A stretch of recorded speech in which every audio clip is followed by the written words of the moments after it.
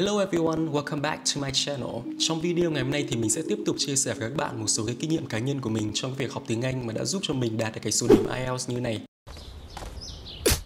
Và chủ đề của cái video ngày hôm nay thì sẽ tập trung vào việc học phát âm. Trong các cái video trước của mình về kỹ năng listening và speaking thì mình đều bảo với các bạn rằng là một trong những việc quan trọng nhất khi mà chúng mình học IELTS là chúng mình cần phải xây dựng một cái nền tảng tiếng Anh thật vững chắc. Trong đó thì phát âm là một cái thành phần không thể thiếu rồi, và chúng mình hoàn toàn có thể nâng cao được cái khả năng phát âm của mình thông qua các cái nguồn tài nguyên ở trên mạng. Và mình có để ý là có một cái luồng ý kiến trái chiều ạ, rằng là phát âm thì không thể nào tự học được, và cái việc tự học ấy thì sẽ chỉ phù hợp với những cái người mà đã có một cái nền tảng vững chắc rồi thôi. Thì trong cái video ngày hôm nay thì mình sẽ chia sẻ cái suy nghĩ cá nhân của mình về cái quan điểm đó. Đồng thời thì mình cũng sẽ đưa ra một số tips mà cá nhân mình đã rút ra được trong cái quá trình tự học phát âm của mình. Trước khi mà vào video thì mình vẫn sẽ có một cái disclaimer nhỏ nhỏ, đó là mình thì không phải một cái chuyên gia phát âm đâu, và tiếng Anh của mình cũng không phải cái dạng xuất sắc đâu, mình chỉ giỏi làm đề IELTS thôi. Và đồng thời thì những cái tips mà mình chia sẻ với các bạn đó chỉ là những cái kinh nghiệm cá nhân của mình thôi. Nó không phải một cái phương pháp thần thánh gì giúp cho tất cả mọi người khi mà áp dụng nó thì đều sẽ giỏi lên được. Nếu mà nó giúp ích cho các bạn được thì mình sẽ rất là vui. Thế nhưng mà nếu mà nó không giúp được cho các bạn, hay là nó rất là khác so với những cái mà các bạn từ trước đến giờ được nghe, thì mình nghĩ là các bạn có thể tìm một cái video khác nó phù hợp hơn. Với cái câu hỏi rằng là chúng mình nên tự học phát âm hay là chúng mình nên đi học phát âm, thì nói thẳng luôn nhé, là các bạn nên đi học. Cái việc các bạn tham gia một cái khóa học phát âm ấy thì nó sẽ giúp các bạn tiết kiệm thời gian rất là nhiều. Mình không phải mất công mình mày mò trên mạng đi tìm kiếm các cái video, các cái nguồn tài liệu trên mạng nữa. Đồng thời thì các bạn cũng sẽ có người giáo viên, người ta hướng dẫn cho các bạn cái khẩu hình này, cái cách phát âm như nào cho chính xác, và người ta cũng sẽ sửa những lỗi phát âm của các bạn. Thì đấy là một cái điều rất là tuyệt vời. Thế nên là nếu mà các bạn có điều kiện thì mình cực kỳ khuyên các bạn nên đi học. Thế nhưng mà mình nghĩ là cũng sẽ có một số cái vấn đề liên quan đến cái việc đi học. Cái việc đầu tiên là tốn tiền. Không phải bạn nào cũng có điều kiện bỏ ra một vài triệu để chúng mình đi học một cái khóa phát âm. Nếu mà các bạn muốn học phát âm với người nước ngoài cho nó chuẩn thì có khi là tiền còn đắt hơn. Và mình nghĩ là cái việc mà tìm được cái người giáo viên vừa giỏi phát âm lại còn vừa giỏi cái kỹ năng sư phạm, cái khả năng truyền đạt và có tâm nữa thì nó lại càng khó. Thì trong trường hợp mà chúng mình không thể tìm một cái khóa học phát âm nào nó phù hợp với cái tài chính và cái khả năng của các bạn, thì liệu là mình có thể tự học phát âm được không? Thì theo cái kinh nghiệm cá nhân của mình là hoàn toàn được. Các bạn chỉ cần gõ những cụm từ ví dụ như học phát âm tiếng Anh ở trên YouTube ấy, thì nó sẽ ra hàng ngàn cái video hướng dẫn cách phát âm từ những cái nhỏ nhất cho đến những cái khó nhất. Của người Việt Nam dạy cũng có, mà của người nước ngoài dạy cũng có, của người nước ngoài mà nói tiếng Việt cũng có luôn.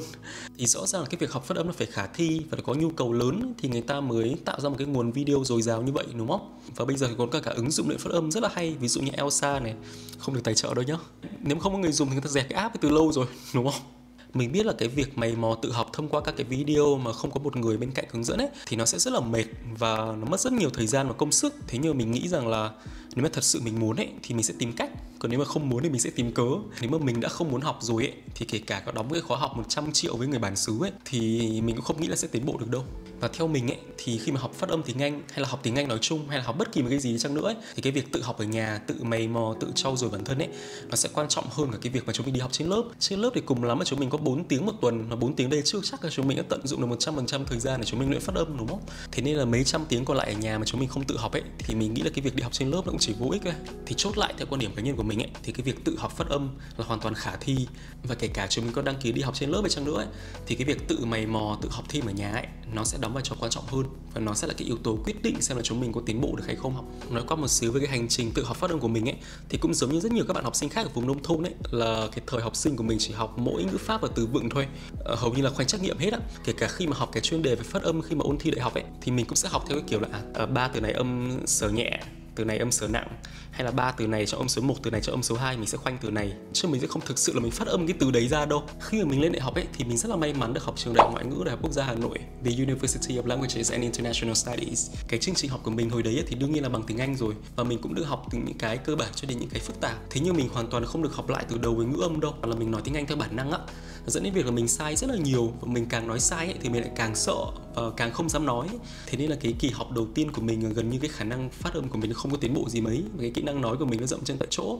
Tại sao mình đã biết là mình phát âm kém? Bởi vì là bắt đầu từ kỳ 2 năm nhất ấy, thì mình có một cái công việc làm thêm, đó đi làm trợ giảng ở một cái trung tâm tiếng Anh khá là lớn ở gần trường mình. Thì cái công việc chính của mình là hỗ trợ các giáo viên nước ngoài trong các cái tiết học tiếng Anh của các học sinh tiểu học ạ. Thì có những cái lúc mà mình nói những cái rất là cơ bản thôi ấy, mà người ta cứ ngẩn tò te ra, người ta không hiểu là mình đang nói cái vấn đề gì. Kể cả trên lớp cũng như vậy, có nhiều lúc mình nói các bạn cũng không hiểu và cô giáo cũng không hiểu. Thì qua những cái lần như vậy thì mình cũng nhận thức được là cái khả năng phát âm của mình chưa tốt. Cái kỹ năng phát âm của mình chỉ bắt đầu tiến bộ lên khi mà có một cái phụ huynh ở cái trung tâm tiếng Anh đấy ấy, có nhờ mình là đến kèm các em học sinh ở trong lớp của mình luôn, bởi vì em đang hơi yếu so với mặt bằng chung của lớp. Thì đương nhiên là khi mà đi gia sư thì mình phải chuẩn bị bài rất là kỹ và phải nghiên cứu thật là cẩn thận những cái mà mình sắp dạy, bởi vì không thể nào mình nói linh ta linh tinh được. Cái điều đó rất là tai hại đối với học sinh của mình. Thì bắt đầu là mình mày mò cái cách phát âm từng cái âm một trong bảng phiên âm, bởi vì là cái anh phụ huynh đấy anh có nhờ mình là dạy cho em cả cái phát âm tiếng Anh luôn.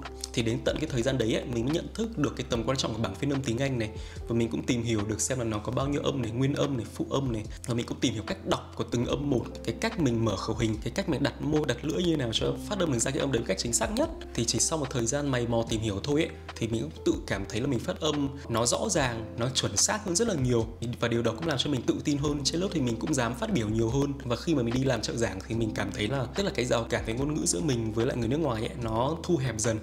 Và đến một cái lúc nào đấy thì mình hoàn toàn có thể tự tin là mình giao tiếp với người ta một cách rất là trôi chảy, và họ cũng không gặp khó khăn trong cái việc hiểu mình nữa. Đó thì chốt lại cái cách học phát âm của mình chỉ đơn giản là mình xem và mình luyện theo các cái video về IBA do người bản xứ người ta hướng dẫn. Và ngoài ra thì mình cũng thường xuyên dành thời gian mình luyện shadowing, tức là mình bắt chước theo các cái video của người bản xứ. Thì đấy là hai cái việc duy nhất mà mình đã làm trong cái quá trình tự học kỹ năng phát âm của mình. Ok, bây giờ thì mình sẽ chia sẻ kỹ hơn về một số cái tips mà mình đã rút ra được trong cái quá trình tự luyện phát âm tiếng Anh của mình nhé. Cái việc đầu tiên như mình đã nói ấy, là các bạn phải phát âm rất là chắc cái bảng phiên âm IPA. Các bạn chỉ cần có IPA ở trên YouTube sẽ ra một loạt các cái video. Các bạn xem của người Việt Nam dạy cũng được, mà các bạn xem video của người bản xứ dạy cũng được. Tại vì mình thấy là có một số cái video của người bản xứ nó hay có cái phụ đề tiếng Việt bên dưới ấy, thì nó không quá là khó hiểu đâu. Khi mà chúng mình luyện tập IPA ấy, thì các bạn nhớ là chúng mình phải nói thành tiếng, chúng mình phải đọc theo họ thật là nhiều lần, chứ chúng mình sẽ không chỉ xem và chúng mình lẩm nhẩm hay là chỉ nghĩ thầm trong đầu. Cái việc đấy mình nghĩ sẽ không hiệu quả. Mình cứ coi người ta đang dạy mình ở trên lớp ấy, và mình sẽ phải nói thật to theo người ta. Dần dần mình sẽ nhớ được cái khẩu hình và mình sẽ phát âm tốt hơn. Mình sẽ chia sẻ một số cái video mình cảm thấy khá là hay nhé. Mình thấy có cái chuỗi video này khá là hay này. Thì cô ấy hướng dẫn cái cách đọc từng âm một ấy, nó siêu rõ ràng luôn. Hoặc các bạn có thể xem video của thầy này, mỗi video chỉ khoảng tầm 1 cho đến 2 phút thôi, thì nó sẽ tiết kiệm thời gian hơn. Hình như là thầy này sẽ bóc phốt cái trung tâm này sao vậy? I don't know. Các bạn mà thích xem video của người bản xứ ấy, thì các bạn chỉ cần có IPA là nó ra. Luyện chuẩn phát âm 44 âm trong bảng tiếng Anh IPA này. Cô nói siêu rõ luôn cách đọc từng âm một ấy, môi đặt như nào, lưỡi đặt như nào ấy. Có một cái video này rất là hay này, video của chị Hannah Slexes. Các bạn chỉ cần có Hannah Slexes phát âm là nó sẽ ra cái video. Thì chị có làm một cái video hướng dẫn cách đọc các cái nguyên âm đơn này, một cái video về nguyên âm kép và một cái video về phụ âm. Thì chị nó cũng khá là dễ hiểu, để chúng mình có thể xem video này nhé. Nói chung các bạn cứ thử xem cái video nó hợp với các bạn học theo. Sau khi mà chúng mình đã đọc thạo các cái âm đơn lẻ và các cái từ đơn lẻ rồi ấy, thì chúng mình sẽ áp dụng vào câu hoặc là đoạn văn. Thế nhưng mà chúng mình sẽ chưa vội vàng các bạn đọc lèo thật là nhanh cho nó xong cái câu đấy đâu. Mà cái việc đầu tiên chúng mình cần làm ấy là chúng mình nên đọc thật rõ từng từ, từng chữ một, từng cái âm một, từng cái ending sound. Các cái đoạn văn tiếng Anh thì chúng mình có thể lấy từ bất kỳ đâu. Các bạn có thể lấy ở trong quyển sách giáo khoa tiếng Anh các bạn cũng được. Cái phương pháp này thì thầy của mình hồi kỳ 2 năm nhất đại học có khuyên làm ấy, bởi vì có một số bạn có cái xu hướng là nói thật là nhanh, thật là lướt. Thế nhưng mà đối với người học tiếng Anh ấy, thì mình nên ưu tiên cái việc phát âm làm sao cho tròn vành, rõ chữ và chính xác. Mặc dù là người nước ngoài khi người ta giao tiếp với nhau ấy, người ta cũng có nói lướt, người ta cũng sẽ có strong form, weak form. Sẽ có một số từ mà gần như chúng mình cảm thấy là người ta không phát âm ra đâu.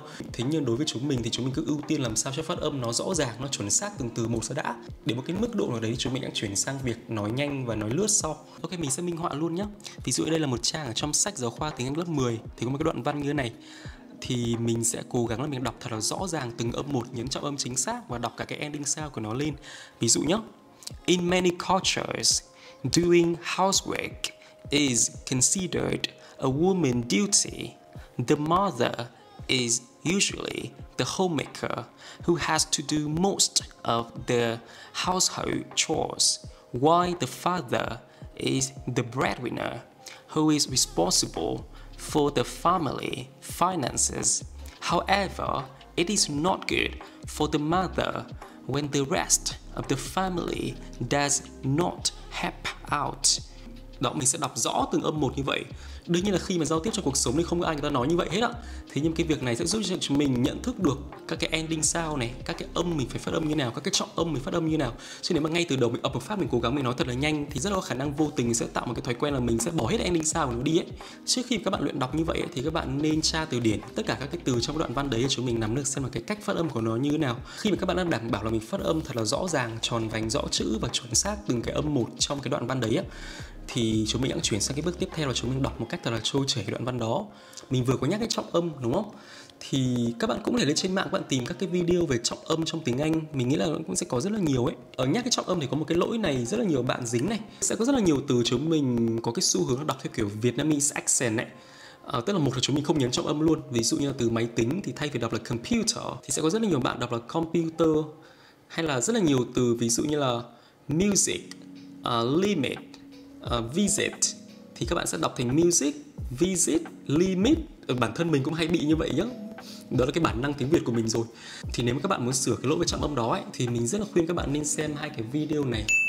Ok, thì trong các video đấy thì cô ấy có nói một số cách mẹo để làm sao chúng mình nhấn trọng âm một cách rõ ràng hơn, áp dụng những quy tắc dấu thanh, sắc, huyền, nặng gì đó.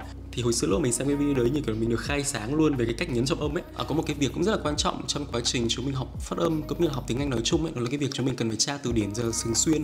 Tất cả các cái từ mà các bạn không chắc chắn phát âm chúng mình đều cần phải tra. Vì sẽ có rất là nhiều từ chúng mình nghĩ là chúng mình đọc đúng, thế nhưng mà thực ra chúng mình đọc sai. Ví dụ cái từ lịch sử thì nó sẽ không phải là history mà là history. Hay cái từ rau củ ấy, nhìn qua thì rất có thể sẽ có những bạn đọc là vegetable, thực ra là chỉ có 3 âm tiết, vegetable. Thế nên trong cái quá trình học tiếng Anh hay là học phát âm ấy, nếu mà có nhìn thấy một cái từ mới nào hay kể cả một cái từ đã rất là quen thuộc rồi ấy, thì chúng mình cũng cố gắng là chúng mình tra phát âm.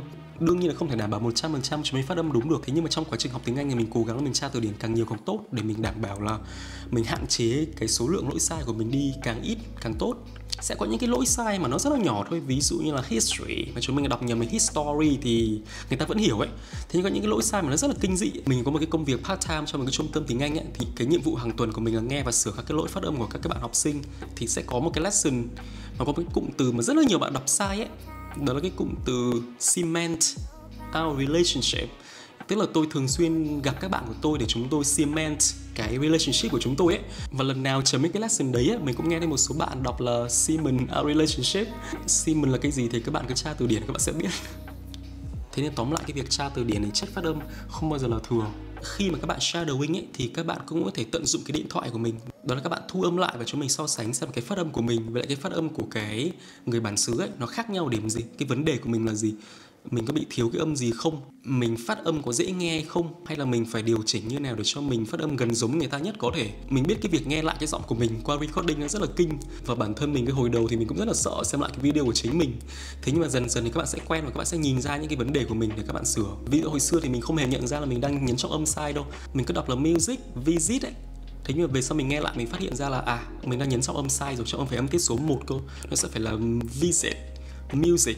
Có một cái nữa rất là quan trọng đó là khi chúng mình học từ vựng thì chúng mình phải học luôn cái phát âm của cái từ đấy. Ví dụ như khi các bạn học từ vegetable chẳng hạn, thì thay vì các bạn chỉ cần nhớ mỗi cái nghĩa của nó là rau củ, thì các bạn cũng nên để ý xem là cái âm này phát âm như thế nào, có bao nhiêu âm tiết này, cho âm rơi âm tiết số mấy này, có những cái âm nào trong cái từ này này, cái ending sound của nó có hay không. Khi các bạn tra từ điển, các bạn ấn vào cái loa, các bạn nghe xem người ta phát âm như nào và các bạn sẽ đọc theo người ta một vài lần thì chúng mình sẽ nhớ cái từ đấy rất là tốt và đồng thời chúng mình sẽ luyện luôn cái kỹ năng phát âm của mình.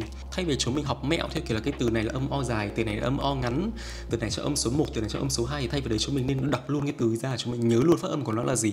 Khi mà các bạn đã nắm rất là chắc những cái cơ bản của phát âm, ví dụ như là IPA này hay là trọng âm này, thì các bạn có thể cân nhắc là học thêm cả những cái khía cạnh khác phát âm nữa. Ví dụ như là intonation, tức là cái ngữ điệu, cái cách mình nhấn nhá như thế nào, mình lên giọng, mình xuống giọng, mình nhấn vào những cái chỗ nào của câu. Thì có rất là nhiều video của người bản xứ hướng dẫn, là chỉ cần gõ những cụm từ đấy ra trên mạng thì cũng sẽ có. Hay là connected speech, tức là nối âm ấy. Ví dụ như thay vì nói là thank you thì mình sẽ nói là thank you. Hay là such as thì mình sẽ nói là such as. Vì những cái đấy thì cứ để sau, chúng mình đảm bảo mình phát âm được chuẩn xác từng âm một trong cái bảng phiên âm đi đã. British accent hay là American accent, tức là giọng Anh hay Anh Mỹ ấy, thì cũng là một cái mà rất là nhiều người quan tâm. Thực ra cái này chúng mình cũng không nhất thiết là chúng mình phải học đâu. Các bạn cứ phát âm làm sao cho nó chuẩn xác, nó rõ ràng, nó tròn vành rõ chữ và nó tự nhiên là được, chứ không nhất thiết là chúng mình cứ phải học theo một cái accent nào nhất định. Thế nhưng mà nếu các bạn có thời gian và các bạn hứng thú thì các bạn cứ chọn một cái accent nào đấy mà các bạn thích và chúng mình luyện theo cũng được, nó đâu có mất gì đâu. Cái lời khuyên cuối cùng thì mình nghĩ sẽ hơi vô tri một xíu ấy, thế nhưng mà mình chỉ muốn khuyên các bạn hãy tự tin lên và đừng có sợ sai. Lỗi sai thì ai cũng sẽ mắc, kể cả người bản xứ nhiều khi người ta cũng có thể phát âm sai. Mình nói tiếng Việt mà nhiều khi mình còn ngọng l, n ấy, chứ đừng nói là một cái ngôn ngữ mà không phải là tiếng mẹ đẻ của mình. Thế nên là không vì chúng mình mắc lỗi sai mà chúng mình sợ nói, chúng mình sợ phát âm, bởi cái việc đấy nó sẽ ngăn cản cái sự tiến bộ các bạn ấy. Đừng ngại thể hiện cái phát âm của mình trước mặt người khác, người ta không đánh giá mình đâu. Mình nghĩ là cái người mà đánh giá mình nhiều nhất là chính bản thân mình thôi, chứ người khác thì mình nghĩ là người ta không quan tâm lắm đâu. Nếu mà người ta có quan tâm ấy, nhưng mà quan tâm đến kiểu rất là tiêu cực ấy. Ví dụ như nếu các bạn phát âm sai một cái gì đó, mà thay vì người ta cố gắng người ta giúp các bạn sửa lỗi sai đấy thì người ta dùng cái đấy để người ta dè bỉu, người ta chê bai các bạn ấy, thì mình nghĩ là kệ bà nó đi. Và mình cũng mong là các bạn sẽ luôn luôn kiên trì và bền bỉ với cái việc học phát âm cũng như là học tiếng Anh nói chung các bạn. Mình biết là sẽ có một số bạn gặp rất là nhiều khó khăn, bởi vì khi mà chúng mình học một cái mà không phải thế mạnh của mình thì đương nhiên là nó không thể nào nó dễ được rồi. Thế nhưng mà đừng vì thế mà chúng mình bỏ cuộc. Ngày hôm nay có thể là các bạn chỉ cần học được thêm một vài từ vựng mới, sửa được một lỗi phát âm nhỏ nhỏ, hay là phát âm rõ ràng ngày hôm trước một tí teo thôi ấy, thì đấy là chúng mình cũng đang tiến bộ dần lên rồi, còn hơn là chúng mình bỏ cuộc ngay từ đầu, đúng không? Okay, so I think that is everything I want to share with you in this video today. I hope you enjoy it, and if you have any question, just comment down below and I will try to answer all your questions. I will stop the video right now because this is late 11 p.m. and I will go to school tomorrow. So yeah, that's it. I will see you soon. Bye.